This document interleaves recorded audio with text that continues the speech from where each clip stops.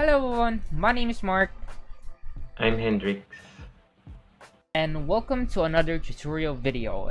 So for today, me and Hendrix are going to discuss about converting bytes. And what are bytes, you ask? Well, bytes are digital information that most commonly consists of 8 bits, namely ones and zeros.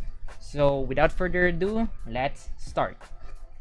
This here on the screen that you see is the formula to convert bytes to kilobytes to megabytes and gigabytes. We divide the given number by 1024 and well, you get the answer.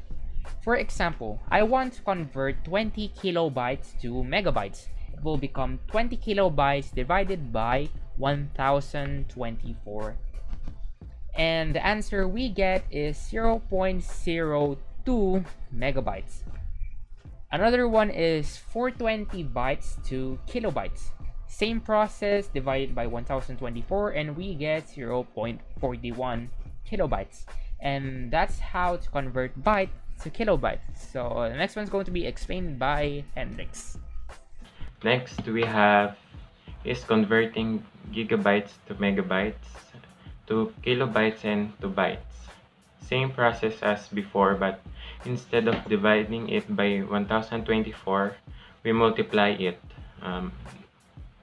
For an example of this 1.4 gigabytes to megabytes, the 1.4 gigabyte, we multiply it by 1024 and the result is 1433.6 megabytes, and this is how we solve for the bytes. So I hope you learned something after watching this video. So hit that subscribe button and click that bell so you don't miss any of our tutorial videos. So bye. Bye.